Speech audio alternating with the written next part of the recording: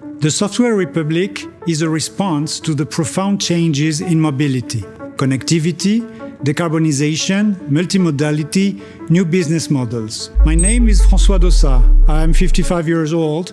I'm a member of the Gruppo Renault Management Committee in charge of open innovation projects.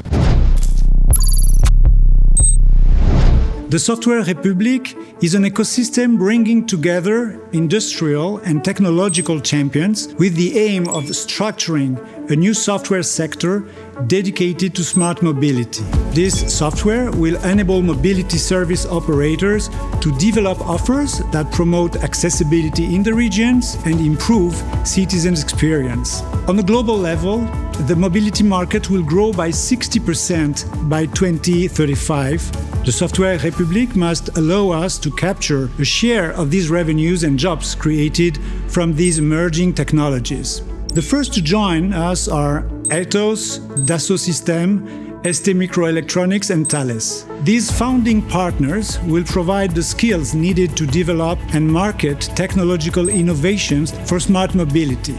For example, service platforms, embedded systems, multimodal expertise, and cybersecurity. The Software République will materialize this year.